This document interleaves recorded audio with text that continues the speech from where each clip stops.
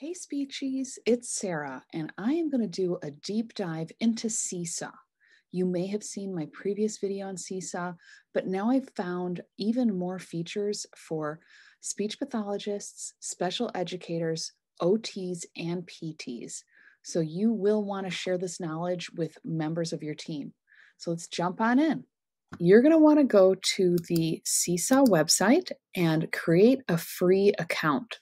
And this is the journal tab. So this is what you're going to see. And you'll see a record of everything you have done with a student. Go to the activities tab. And I want you to come along with me as we browse the activities library, which is incredible. Choose your grade level. And the subjects tab is really helpful because you can kind of subdivide everything. English language learners is a good one to use, and you'll find that there's some overlap with some of the grammatical concepts that they might teach here with speech therapy. For physical education, this is awesome for PTs, but also if you incorporate movement breaks in your online learning sessions, this is amazing. Social emotional learning is excellent for so many special educators. Obviously, there's special education as a tab, world languages if you have anybody that speaks Spanish, and then writing. This is really great for any of your occupational therapy friends.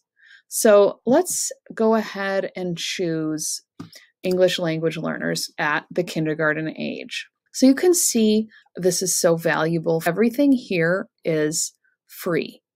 And if you like something, you heart it, and I will show you how to get it into your library and assign it to your students. So I'm going to come over here. I'm going to do fun with opposites. And then I'm going to go all the way up. I can click on my library, and everything I've ever hearted will appear here. And I'll click view all so I can see everything. And you can see that I found a bunch of interesting things for speech pathologists, but we've got zones of regulation we can tackle.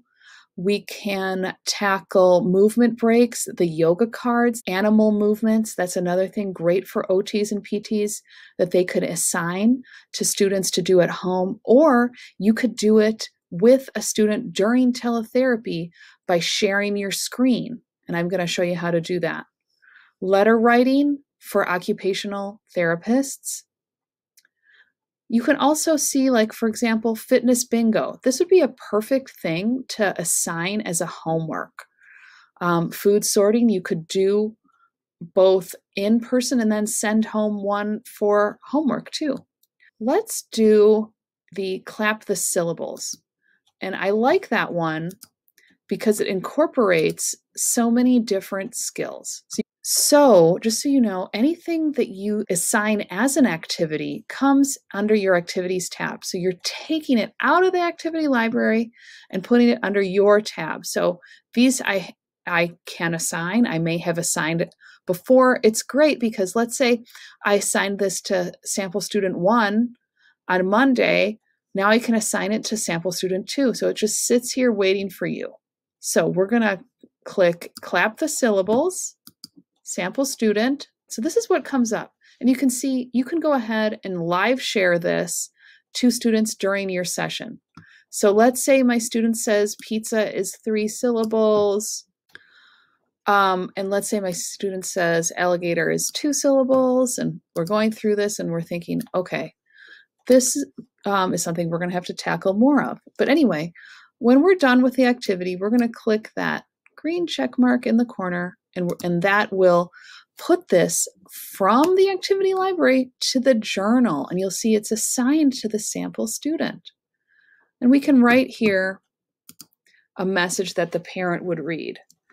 Okay, and what I really like here is that you have a record of learning. And I already was just doing that one, so it comes up twice. But you can see we have the record of learning. Joey did fitness bingo back in October. Joey worked on the letters.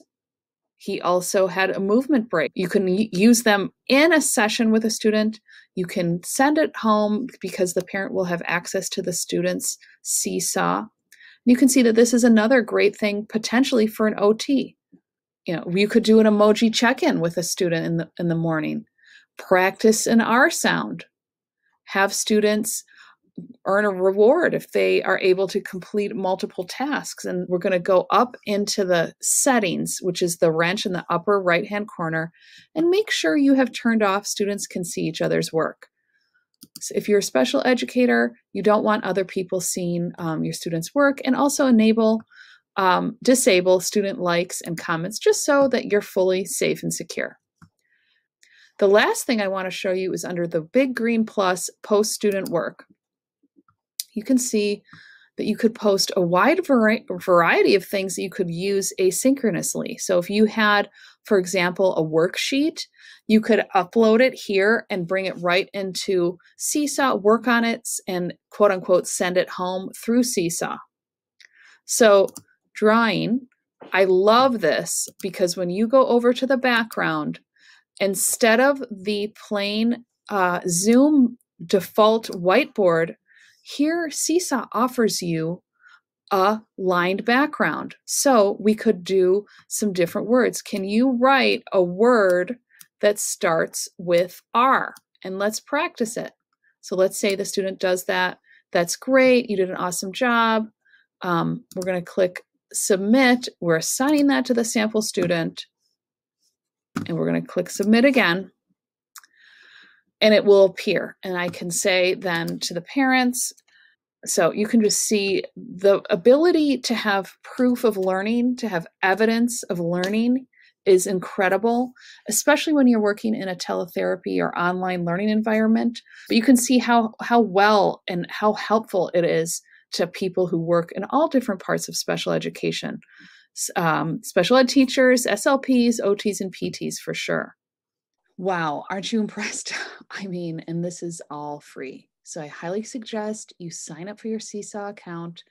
Comment below and let me know what you think of Seesaw. I'd love to hear what you thought of my tour. You can watch my other video about Seesaw coming up next. Thanks.